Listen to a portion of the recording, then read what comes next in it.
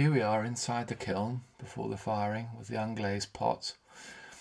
I was quite hopeful that this blue bird jug on the top shelf might turn out to be the best pot,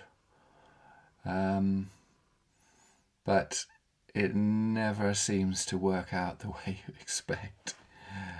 Here we are after the firing, and perhaps because it's a wood firing, the cobalt hasn't really stayed as blue as I'd have liked, and some of the definition has been lost. So, but just look towards the very back of that shelf.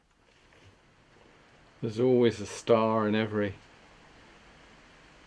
firing, and funnily enough this shelf at the left at the back often seems to have produced it. I suspect this is going to be the star of this firing.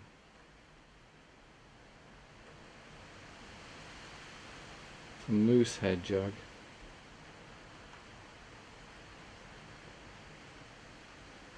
His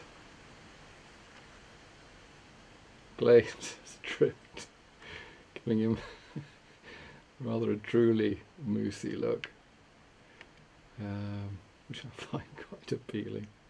There's plenty of stuff on the shelf underneath. You can see it dripping over the shelf there, but that'll come off all right. And yeah, it's rather fun. That's gorse over Moku.